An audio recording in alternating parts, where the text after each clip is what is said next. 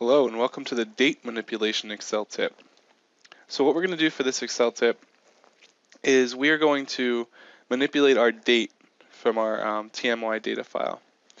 And so really what we want to do is we want to tease out some patterns in this data in the next video.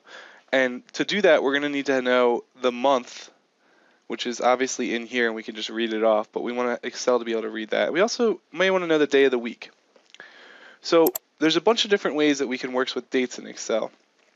And what I like to do is go to the Formulas tab and look at the date and time list. So you can see there's lots of different things we can do here. So a lot of these formulas are really important to know. I'm just going to go over two of them, but then you can generalize to lots of different things. So we're going to go to month. So what month does is it returns the month, which is a number from 1 to 12. And then we can do that. So we do that, and then we're going to want the month of this bad boy. So actually what I want to do is I want to show you a common error that happens. So let's go ahead and just delete those cells and let's insert, and let's try the month again. So month 1 to 12.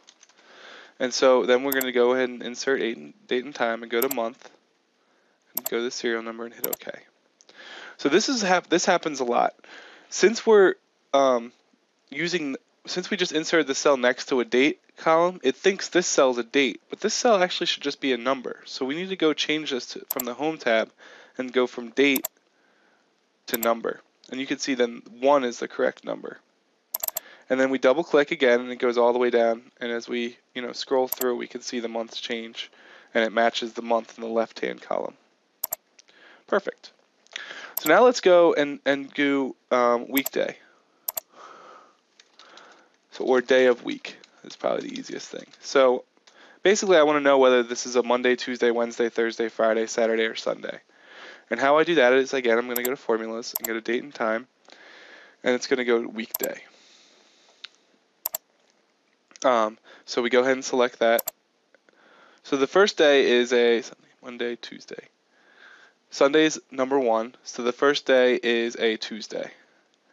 And we go ahead and double click, and all the way down we can see that it goes up, goes to 7, and then goes back to 1. Right, so now we have sort of the day of the week, where 1 is a Sunday and 2 is a Monday, and so on. So we could do a bunch of these other date and time ones. Year would be something we could do. We could do all sorts of things. Hour from the hours and minutes. Day of the month is this one. I'm not going to go through all of them because they work pretty much the same way. But that's the way we can work with dates in Excel. The other thing that when you're inputting a date in Excel, sometimes you can type it out like this, but also you can use, if we sort of insert manual, so if I want to insert like a manual date here, I can go into date and I can just type in the year, month, and day. This way I make sure that Excel knows this is a date and not a number or something else when I type it in.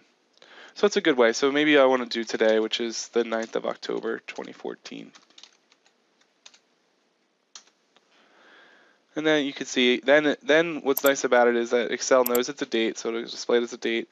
But I could also display it as a longer date and whatnot too. So there you have it. That's some date manipulation in Excel. Thank you for watching.